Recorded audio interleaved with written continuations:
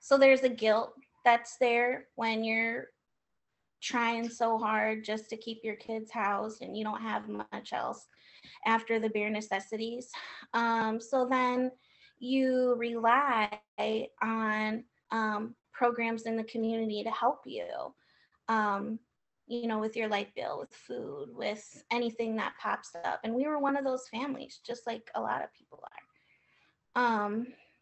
So going from property to property every couple of years, it gives a message of instability, I think, and it gives a message in your mind, at least as a child, of what's going to happen next.